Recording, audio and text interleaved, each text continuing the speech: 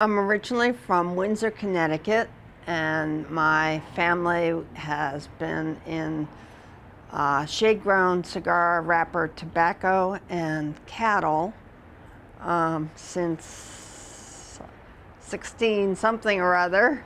My husband retired about 10 years ago, and we've been here as snowbirds ever since. And in fact, I came and was lucky enough to join our guild here in Scottsdale, our quilt guild, right about when it was starting. I think, like many other people my age, I started by making doll clothes and little pieces when I was very, very young. Before that, I was into other types of sewing.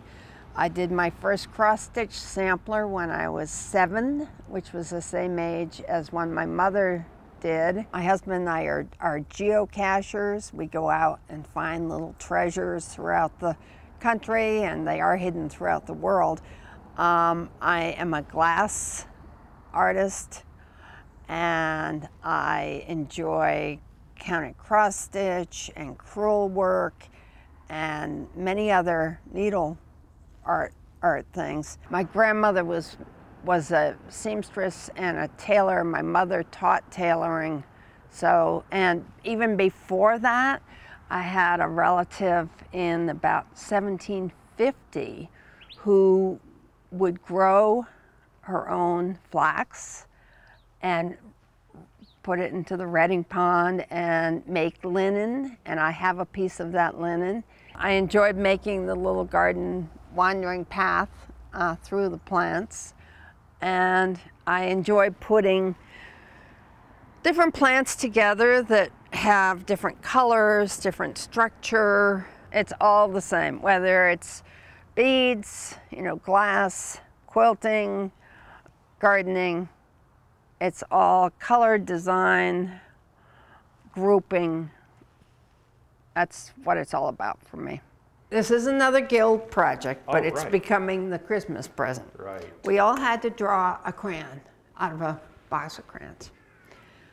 I got this lovely color. Nice. And I have not yet found a solid in fabric that I can use that has that.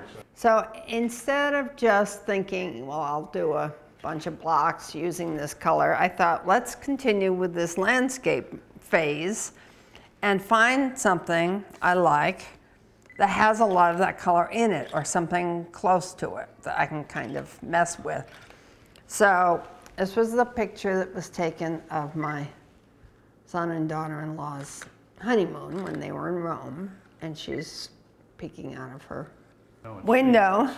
So I make little photo cards like that, but then I blew it up to 8.5 by 11, and then my husband and I figured out just the other day how to blow it up in grayscale to the size I wanted it for the finished quilt, or close. So this is it.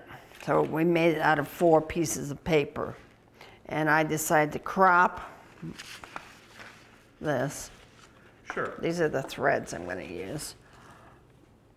So I cropped that because I really didn't want all of that stuff in there, and I liked it better as a composition without that. So the only part I'm going to be actually copying onto fabric is Cara's face and hands and arms. So she'll be cut out exactly like that from fabric that I run through my printer with the computer image. Nice. Then the rest of this, I will take anything I can find that's close to this crayon color and do all the rest of it using just pieces of fabric, like I did with that little landscape. When you asked about my reason for quilting or whatever, I think it's the closest you can come to immortality, because hopefully they'll be saved.